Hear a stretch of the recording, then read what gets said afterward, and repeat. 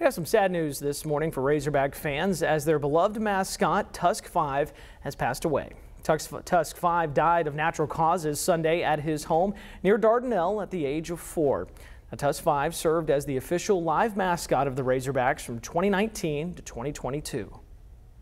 My brother just told me that he passed 2 days ago, and we are extremely upset about it. There's lots of social media upset going on. Well, my heart aches. That's really hard.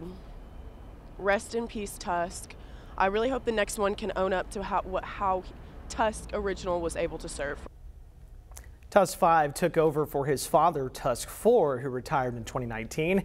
He will be succeeded by his brother, Tusk VI, in the continuation of the live mascot program at the University of Arkansas.